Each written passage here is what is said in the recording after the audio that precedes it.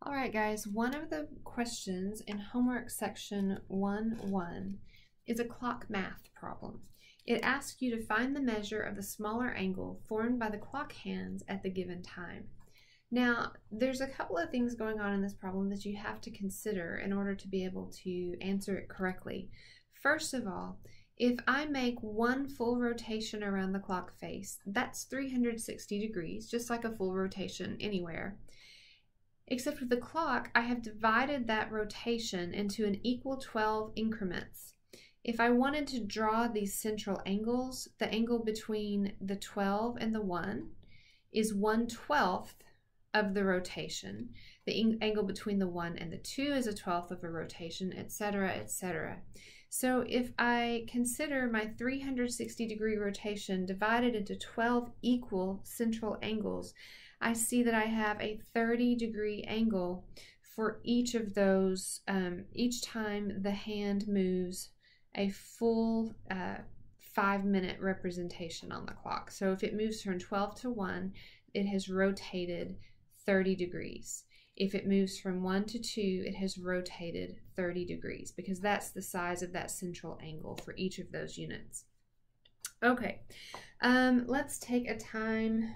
For example, let's say it wants to know the smaller angle formed by the clock hands at 1:15.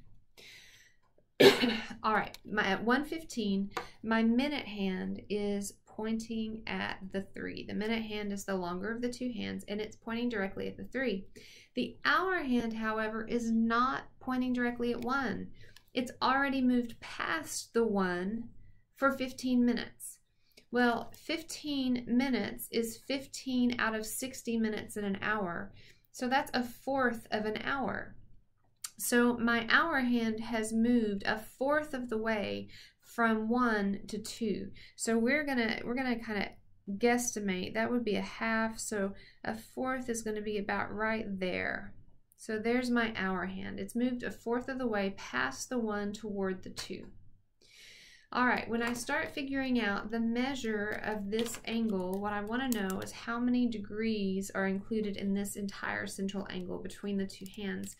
I know that for the angle between 2 and 3, that is 30 degrees because that is a full 1/12 of my rotation around the clock face. So that's 30 degrees right there. And then this piece of an angle between 1 and 2 is going to be less than 30 degrees.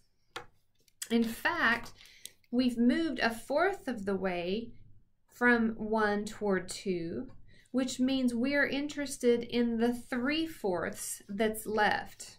So I've moved 1/4 of the way past 1. So this remaining angle is 3/4 of 30 degrees. Which puts me at, let's see, I'm sorry, 45. If I reduce by 2, I have 45 halves, which is 45 divided by 2 is going to be 22.5 degrees. So this angle is 30 degrees, and this angle is 22.5 degrees. So I have a total angle, this angle that I'm interested in between the hands is 52.5 degrees. If I need to write that in degrees and minutes instead of decimal degrees, it's 52 degrees, 30 minutes, because 30 minutes is 1/2 of a degree.